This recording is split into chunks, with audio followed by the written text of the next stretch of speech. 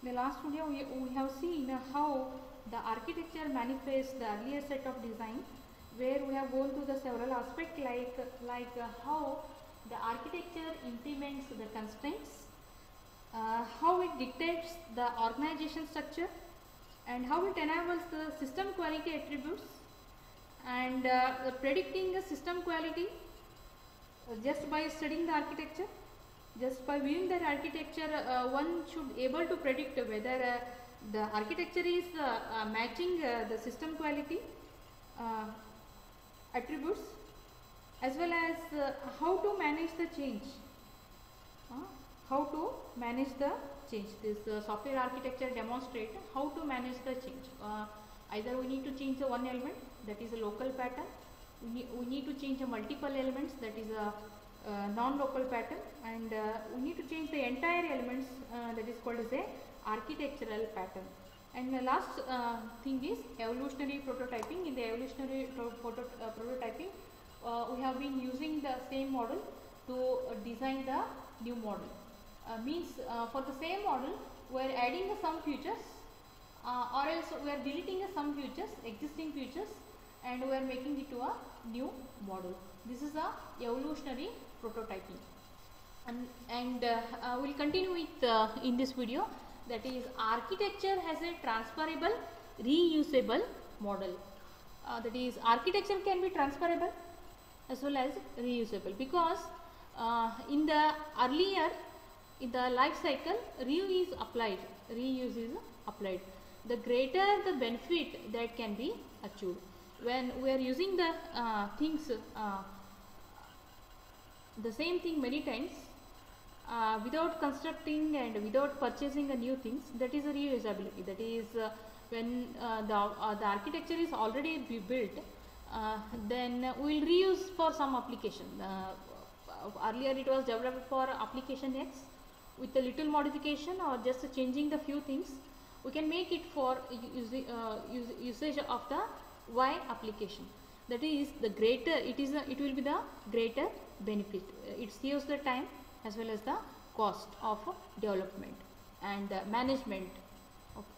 And next, the software product lines share a common architecture. A software product line or a family is a set of software intensive systems sharing a common managed set of features that satisfy the specific needs of a particular market segment or mission, and that are developed from the common set of core assets in a prescribed way. Okay. They can share a common architecture. And next, the systems can be built using the large externally developed elements. This is where our earlier software paradigms focused on programming as the primary activity, with the progress measured in the lines of code. Okay. Earlier the progress of the software activity, it is measured in the lines of code. The meaning is when the functionality of a software architecture is performed using a set of 10 programs. In the development phase, in the development of next module, the same functionality will be achieved using a 5 set of programs. That is, progress is measured in lines of code. And architecture based development often focuses on composing or assembling the elements, how to compose the elements and how to arrange them, how to assemble the elements that are likely to have been developed separately, even independently from each other. When the elements are developed independently and separately, then we can use it for some other model. This is called as a model prototyping. That is, we copy the one model and implementing some other models. This is called as a model prototyping or architectural prototyping, and our other name we can call it for as a evolutionary prototyping. And less is more. It pays a restrict to the vocabulary of design alternatives. Means when we wish to minimize the design complexity of the system we are building, that is, advantage to this approach include a enhanced reuse, more simpler designs that are more easily understood and communicated, more capable analysis, shorter selection time, and greater interoperability. Means once the model has been developed, and in that model, if the architect had added enhance reuse simpler designs, and those kinds of design can easily understood by all group of people. One who works on the software architecture team, then it is easy to communicate, and we can make that is analysis more easily in a capable way, and it takes a shorter selection time. When the design patterns are easy to understand, in that case anybody can understand easily within a shorter time, then easily we can make the selection time shorter, which element to be chosen. That is before implementing that is one model into another model, that is evolutionary, in the evolutionary prototyping, we need to study the functionality of the model we are prototyping there. Then in that case we need to check we need to check the behavior, functionality, the different aspects over there.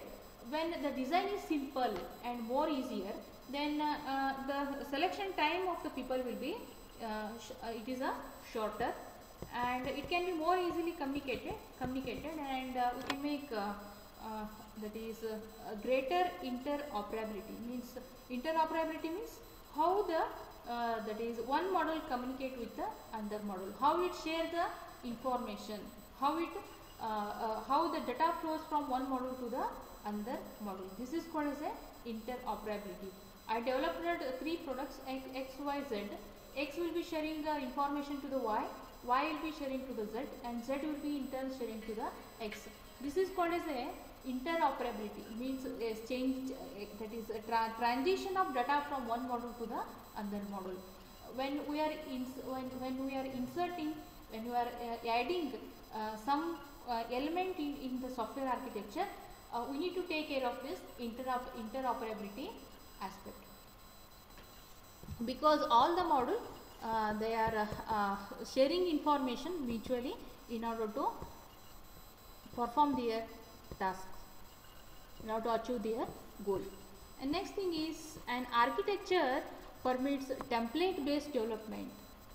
Template based development means an architecture embodies design decisions about how elements interact, while reflecting in each element's implementation, can be localized and written just once. Template can be used to capture in one place the entire element interaction mechanisms. Means when we add different models, we need to provide a template over there. That is how they can be localized. How they can be localized means how we need to change the single element and return just once.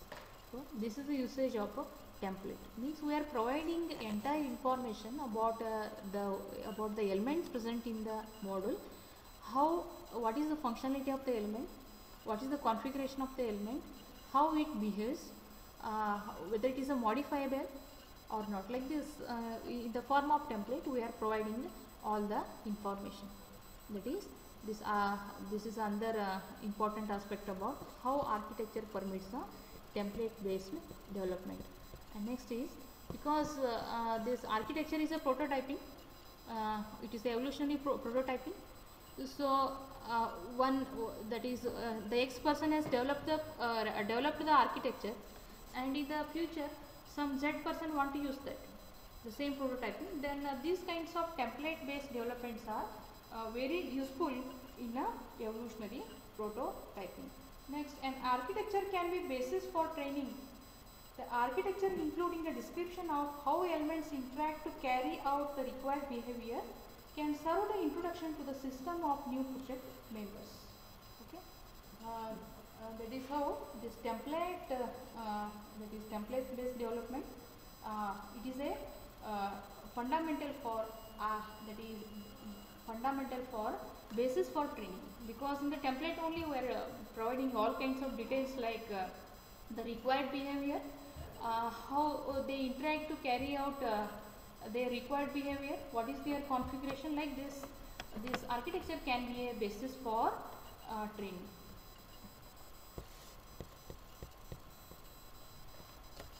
So this is how the architecture as a transferable and a reusable model. So we should be take care of all these aspects.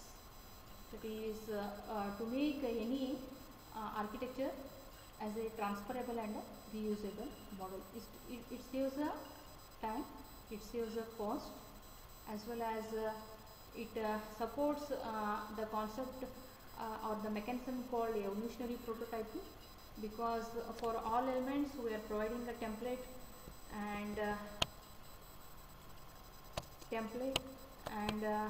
we are restricting the vocabulary of design and alternatives. Okay, like this many aspects are contributing how the architecture is a transferable and a reusable model.